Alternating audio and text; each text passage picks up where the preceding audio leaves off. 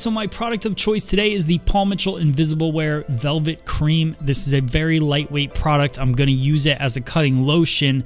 The reason I like to use a cutting lotion is it helps keep my sections cleaner, my partings cleaner. It helps hold the hair out of the way a little bit when you have a little product in the hair. But then also I'm going to get even saturation with that product all the way through the hair as I work through the haircut. So you're kind of taking care of two things at once. So the parting that I started with is a left-hand side parting, then I kind of curve that down right down center back. So you'll see how it kind of curves away.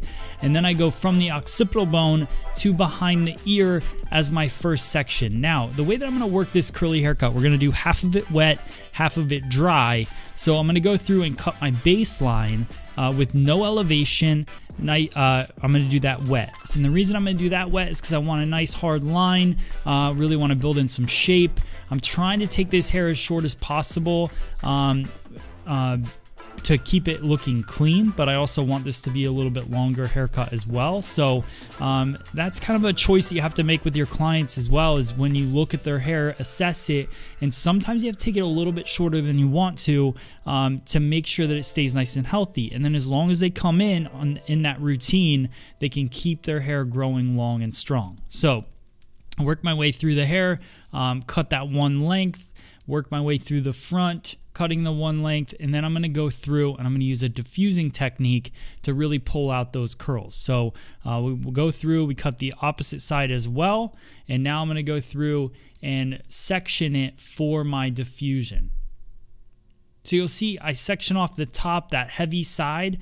I'm going to go in with the Paul Mitchell Pro Tools Express Ion Turbo Light Plus blow dryer, and I'm going to use that on a medium airflow and high heat. And that's typically what I do in the salon when I'm working with curly hair. I do have to send a huge shout out to Danielle, who works in my salon. She gave this mannequin a perm, and it looks super natural. The hair's got a really nice wave to it, so kudos to her. I believe she used a Paul Mitchell perm on this thing.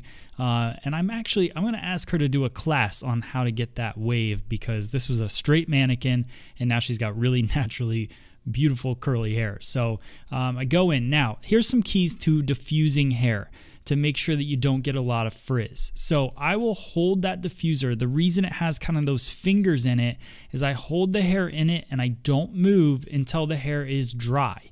At least 80 to 85% dry. Then I might run my hands in it a little bit, but the less you put your hands in the hair, the less frizz is going to happen. So it's really crucial between that when the hair is wet and when it's 85% dry to make sure that you're not putting your hands through it. Now what I want to do is I want to build up that shape. You can see how it falls kind of flat. It starts to expand out, gets that Christmas tree kind of look to it. So what I want to do is build in a nice kind of build up of weight. I want to accentuate the cheekbones in there. So that's what I'm going to go for. So I'm going to start my layering. You'll see I'm going to do some concave layering throughout the haircut. And what I'm doing is I'm going to push everything towards the face. So I'm standing behind the head, pushing it towards the face, and that's going to give me that over direction and then start to build a little bit of weight towards the back. So I'm not trying to do fully consistent layers. I want to have that shape where it kind of opens up the face and pushes that weight back off. So I will show you guys, you can see that angle. So it is over directed forward, not extreme, but I want to, until I get to that back hairline area, which I'm showing you right now, I want to over direct all that hair forward. Then we're going to do the back a little bit different. So now I'm going to go to the opposite side. Notice that I have clipped away the top section where the hair gets heaviest. So now I'm working with the light side. You'll know you're on the wrong side if your elbow's hitting the head, so just make sure that you kind of keep that aware. You want that freedom in your elbow. And now I'm going to go through pulling everything towards the front of the head and cutting that short to long. Notice how I kind of twist my hand up. So I really want those layers in there, but I want a curved concave effect in the layers. So I'll continue taking those sections. Again, remember, we're over directing everything forward towards the face.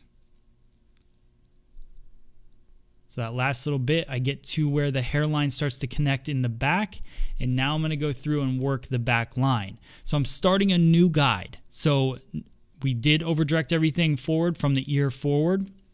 Now I'm going to go through and cut rounded layers and follow the round of the head. So I'll take a little bit of the old hair, bring it into the new, and I'm just going to continue in a clock shape all the way around the back of the head till I get to the other ear.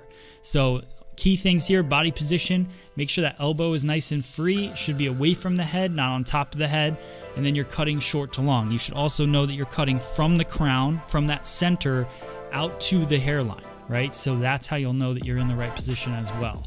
But just keep that elevation up, continue to cut those concave layers, and that's what you're connecting into.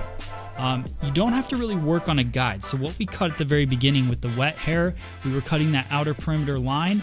That was just to get a nice healthy feel to it. That's not our guide though, right? So we're going in and I'm gonna cut layers, and that's all dependent on what I want those layers to do. Do I want short layers? Do I want long layers? So you can see that build up already on the left side of the head.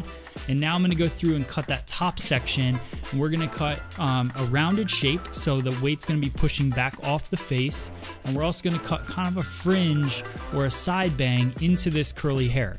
I'm using a point cutting technique. What that's going to do for me is give me a little bit more texture and movement to it, and I'll just continue working those diagonal forward sections, over directing it over the part and cutting my line. So I'll go with that until I run out of hair. So you'll see I scoop that hair up. I'm also using a wide tooth comb, which is another key thing when you're cutting dry curly hair, to use a nice wide tooth comb. You're not looking for a lot of tension when you cut curly hair, so it keeps the tension nice and light. So look at that shape starting to unfold. I'm going to diffuse it a little bit more.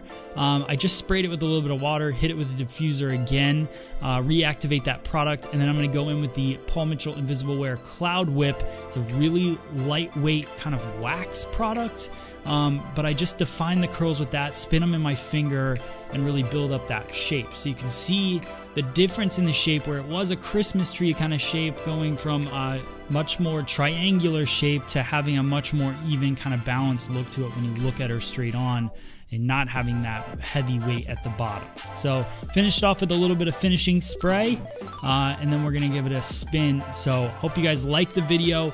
Let me know if you have questions in the comments. That's what that comment section is for. So if you have questions, I'd love to answer them about the cut. Again, thank you to Danielle for making this thing curly for me, and hope you guys like the video. Thanks for watching.